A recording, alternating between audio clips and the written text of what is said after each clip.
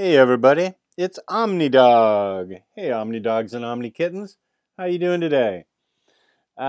Today what I'm going to do is I'm showing a major IST haul.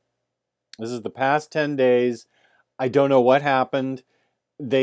Books just came in and I don't remember ordering them. It was, my head was fuzzy. It was all dark. I just must have been pushing buttons or something. I don't know.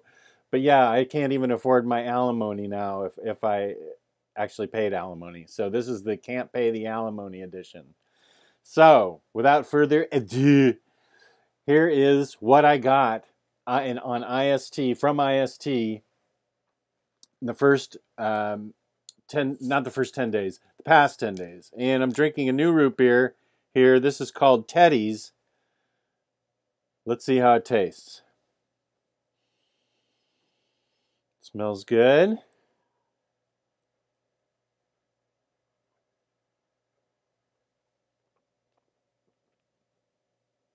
Hey, not too shabby. This is pretty decent.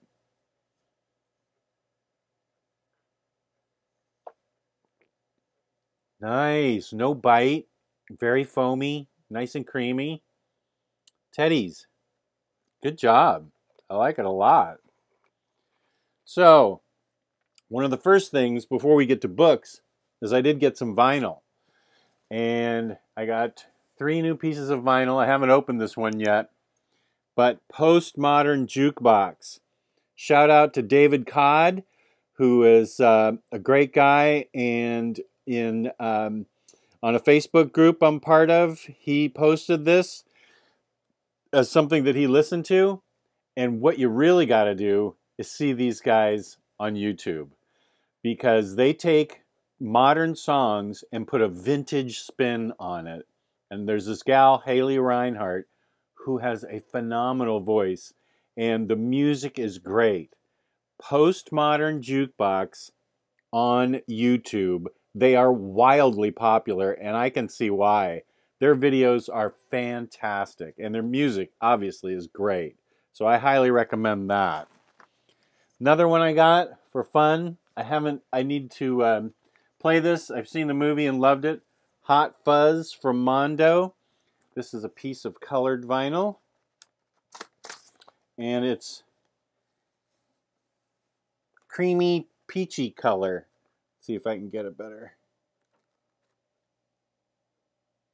Yeah, so that's cool. I'll listen to that today. And then, I can't remember. Oh, I got an email that there was this particular music that I might like from St. Marie Records. And this group's called Sea Surfer. And this is called Under the Milky Way, Who Cares? This is kind of shoegazy, little drony, thrummy, shoegazy kind of music. I really love it. I highly recommend it. And of course, this came on colored vinyl too. Very pretty and very pretty music. So that's it for vinyl. Let's get to what I crazily ordered on IST. First up, Bloodshot Reborn, Deluxe Edition 2. Got that because I love Valiant and their stuff. Then I read good reviews from Paste Magazine about 2 series. One of the series is called Welcome Back. So I'm going to be reading these and reviewing these. Here's a quick synopsis of it, because I think it's worth... I'll show you some art while I'm reading this. This is not a love story. Molly and Tessa have lived hundreds of lives. Reincarnated throughout time, friend and foe are caught in a war so endless that neither side recalls what they continue to fight for until now. So these soldiers get reincarnated only to keep fighting, and one of them changes her mind and doesn't want to fight, but the other one wants to continue to fight. So this sounded good to me, and it's 2 volumes. Welcome Back 1, Welcome Back 2. Then also through, well, it may not have been Paste. I read a lot of comic book reviews online that get emailed to me. I try not to read too many reviews because I feel like it might interfere with my own reviews, but I'm always up for somebody pointing out new reads and new books. And this one is called Joyride. Let me give you some photos while I read this. Earth sucks. The stars have been blocked out for so long that people have forgotten there is anything else besides the World Government Alliance watching over them.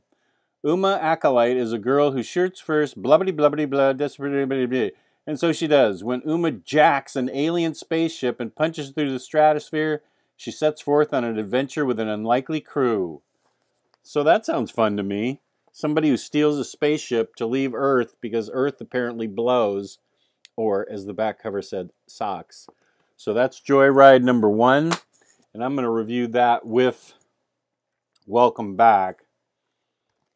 Here's Joyride number 2. And here's a couple of more familiar books that I got. DC Universe Rebirth Deathstroke 3. That is coming up in my read-a-thon of Rebirth, so I will be reviewing that. And a book I've been looking forward to, Super Sons. Look at these two wild woogas. They're fun. Even Damien's fun in this. DC Universe Rebirth Super Sons. Then, a highly acclaimed book that I think has been out for a couple of years, and I've just been dropping the ball on getting it. Beautiful Darkness. It's called an anti-fairy tale. I believe it is a bunch of fairies living on a dead body and what happens to them. I'll have to do a review of this one too, but I think this one's already been pretty much reviewed into the ground. It's gotten so many awards and so many people going crazy over it. And the art is fun. And the book is supposed to be really great. So I don't know a whole lot about it other than there's a dead body that fairies live on and in. And what happens to that society. Next, here's a book some of you will be familiar with. I'm going to do an overview of this book, Grayson. I read the first 2 trades of this and really dug it. So I was up for getting this. It's a nice thick Omni. And the Super Spy Omnibus. I dig this front cover. It's really cool looking. Then, sadly, I lost these 3 books in the flood. But I decided to buy them back. The 3 Black Sad books. Black Sad Anthropomorphic Cat, who is a detective. Great books. I love Black Sad. From Dark Horse. Easy to find, not out of print, and really worth your time. Okay, here we go with some more. Baltimore. The Red Kingdom. This is volume 8, I believe. Yep, volume 8. And no, I haven't started reading these yet. I'm going to get through my Hellboy readathon. This is by Mignola. Mignola. This is a separate thing from Hellboy, but I still want to read it. Wait, it is separate than Hellboy. Yeah, I do want to read it, but I'm going to wait till I'm done with my readathon. Here's another Mignola book, Mr. Higgins Comes Home. This got good reviews, so I thought I'd give it a shot. And here's where I went crazy on scary books. Whoops, Giant Days isn't scary. But there was a article about books that were good for Halloween. And it turns out I kind of have a weakness for things that are scary and bloody in comics. Not so much movies, but comics I definitely do. The first one is The Dark and Bloody. It's a Vertigo comic series. And don't know what it's about. So, I mean, I do know what it's about because I read about it. Here's what it looks like. Iris Gentry thought the worst was over. A veteran of the Iraq War, he returned home shaken and psychologically scarred, but with body and spirit intact. Breaking local liquor laws, innocent and guilty. A terrifying tale of crime, combat, and the evils they unleash. Sounds good to me. Another one is called, from Black Mask Studios, The Dregs. I dig Black Mask Studios. They do a really good job with their work. Let's see if I can tell you what a little bit about. A gentrified city, its homeless population restricted to 6 square blocks called the Dregs. When people start disappearing, a drug-addled homeless man obsessed with detective fiction becomes addicted to solving the mystery. That sounds cool. So this is the Dregs. Let me give you another little bit of photo bait here.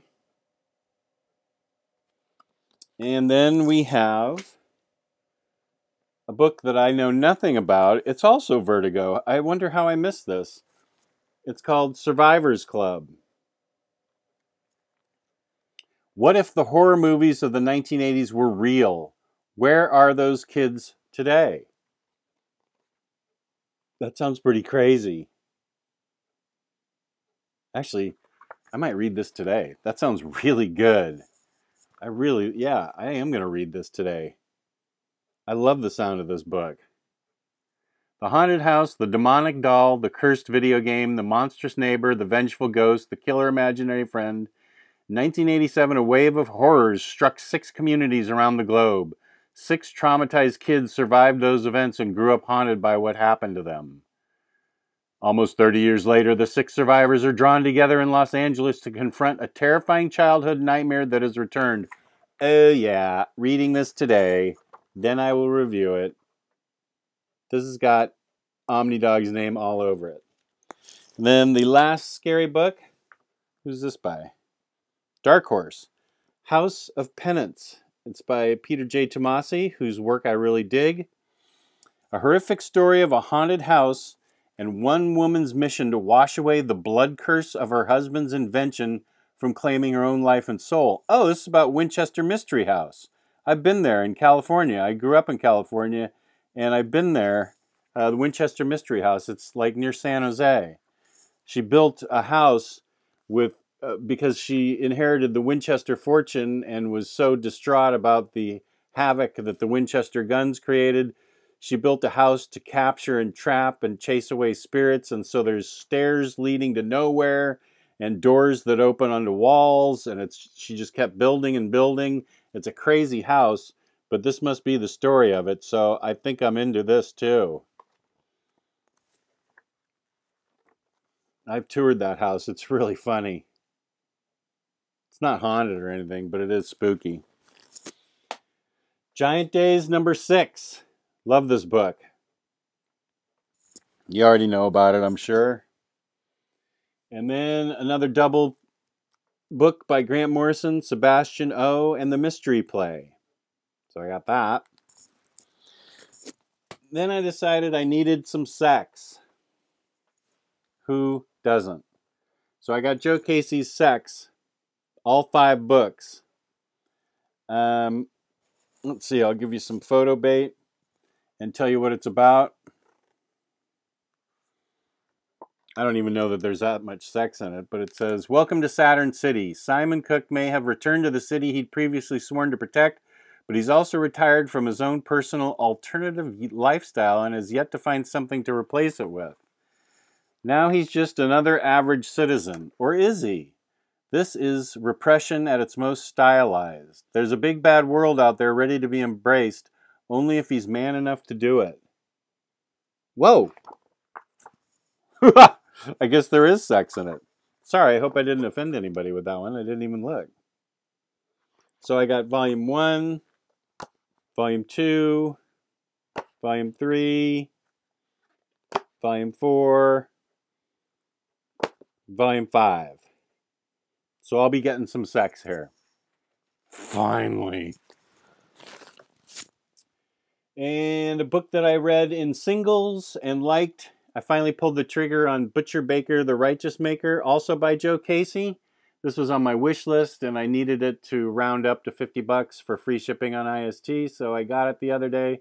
And I have a feeling that's what a lot of these are. I made a bunch of small orders and rounded up to get free shipping. So, of course, I spent money to save $5 on shipping. Now, this next one comes as a recommendation from my friend Bon Idlehouse, Samaris. It is a comic from IDW. I believe it's a Euro comic. I don't know what it's about. Bon says it's great. So I usually take what Bon says and I run with it because he loves unique and different books. And he has great taste in books. So shout out to Bon Idlehouse for recommending this. I will be reading this very soon. And now shout out to me, Harley Quinn, my fave. I love Harley Quinn, and this is a cover gallery of most of her cover appearances. I was surprised they don't have the entire Carl Kessel run in here, because that was a lot of covers that they could have included, but they do have the entire New 52 run, and so far all of the Rebirth run. They've got all of the variants that you could possibly want. Harley Quinn has a ton of variants that are throughout the years. And I, of course, just love Harley Quinn, and it's fun looking through this book.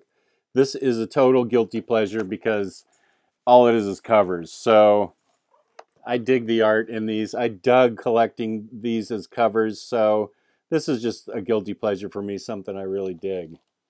And we have the most guilty pleasure of all coming up. That would be a book that has been criticized as really not that good, but it's got Harley Quinn in it, so I had to get it. Rebirth Suicide Squad. There's Harley front and center on the cover with all the other dudes in it. I liked the very first Suicide Squad of DC Rebirth. Of New 52. Then there was a second reboot that was okay. I haven't read this. I'm just not objective when it comes to Harley Quinn. I just love Harley Quinn, so I suck. You may want to not read this. I don't know. I'll read it and review it and give you my honest review. If it's bad, I will tell you, because I am going to be doing a Rebirth review of everything. Review. Here's a great book. Justice League America, The Nail. The Nail refers to Superman, who doesn't exist in this particular Elseworlds tale, and what they would do without him. This is by Alan Davis. This is a classic book, so I'm happy to reread this. And then finally, in this crazy world of mine, Powers. I lost this book in the flood, and I love Brian Michael Bendis. Volume 1. Let's hope it gets a Volume 2. This is a big, monstrous book. Cost $125. Well, I paid less for that for it on IST. But, yeah, Powers. So I'm going to do a review of a lot of these books. I appreciate your watching. Some people like to watch hauls, and I appreciate that. I like to watch other people's hauls. So thanks for watching. Leave a comment, subscribe, hit the like button. Let me know what you think. If any of these books stood out to you and you really want a review of them, let me know, and I'm happy to do a review. So thanks for watching, and take care.